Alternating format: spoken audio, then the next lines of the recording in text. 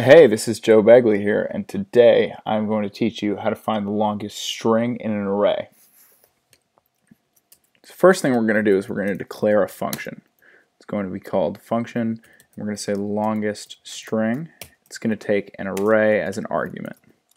So the first thing that we need to do is we need to declare what the longest string is. So we're going to say let longest equal an empty string, because we haven't tested anything yet. So then we're going to go through and we're going to map the array. Now, for those of you that are unfamiliar with this, the map function basically just takes every element of the array and executes a function on it. Now, if you pass an argument in this one, in this case, we're going to say the string is an argument, and no matter what, if you pass an argument into the function, that argument is going to be the element in the array that we're iterating through. So what we do is we say string, I'll just show you this just to illustrate the concept. Console.log longest string, we are strings. Okay, so let's take a look at it.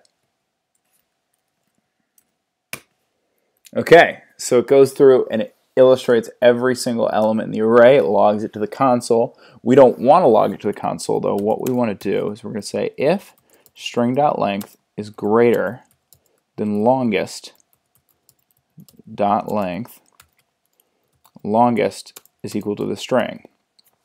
So what's going on here is we're running through the array, we're listing through every element, which is a string. We're seeing if the length of that string is longer than the current longest string, and if it is longest, then that's the current longest string. We'll set it equal to longest.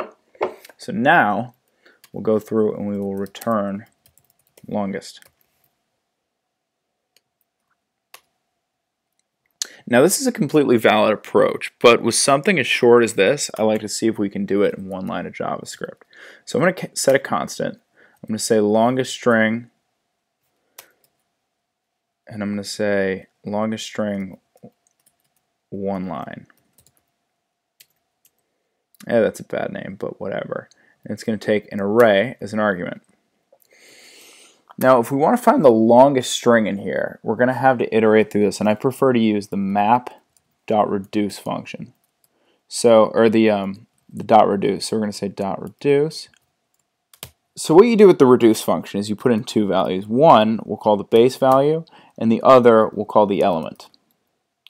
And this is just sort of my language for this. But what happens is you get the base value, and with every single element in the array, it does something and compares it to the base in some way, and then at the end it returns the value that you put right here. So let me explain this in sort of a more concise and easier to understand way.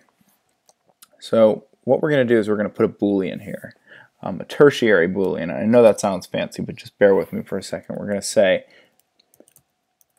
base.length, we're going to say element.length greater than base.length.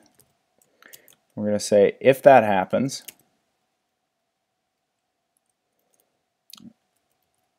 element base. So you're going to be like, what is that JavaScript all about? Well, I'll tell you. So it goes through for every element in the array, it compares this to this, and at the end of it, it sets the base equal to whatever this returns. So this line of code is executed for every single element in the array. So what it's going to do the first time is at the beginning, base is undefined, and we go through and we put we through this. So it goes through element is equal to we, base is undefined, element's length is greater than undefined, so it sets it equal to the element. Then it goes through and it goes r. R has a length of 3. Again, the element's length is 2. Or the element's length is 3, the base's length is 2, that's bigger, and then so it sets it equal to element. Then it goes through string's length is 7, and that's greater than the base's length, so it sets it equal to the element. Let's test this out.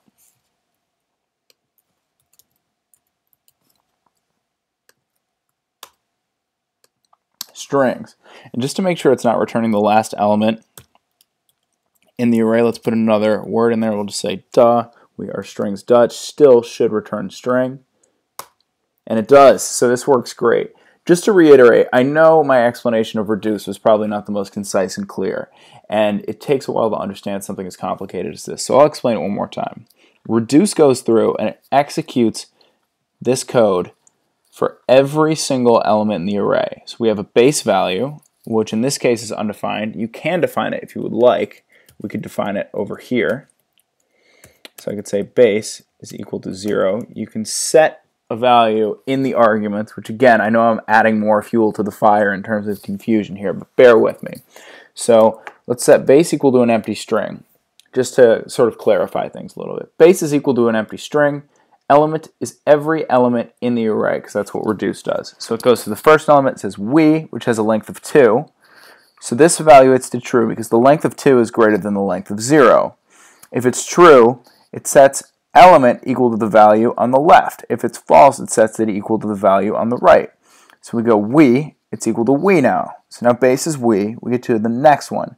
R is the element. It goes through, the length of R is greater than the base, so now it's R. The length of strings is greater than the base, so we set it to strings. And then the length of duh is not greater, so it stays equal to strings. I know this is confusing, and this is sort of an early tutorial for me. This is the 4th one I've done in my life. I'm hoping to get better at explaining things that are a little confusing, like reduce. So let me know if I did a good job here. Let me know in the comments. If I did well, give me an update and subscribe. If I did a terrible job, please call me a moron in the comments and give me a downvote. Thank you very much. I appreciate you tuning in.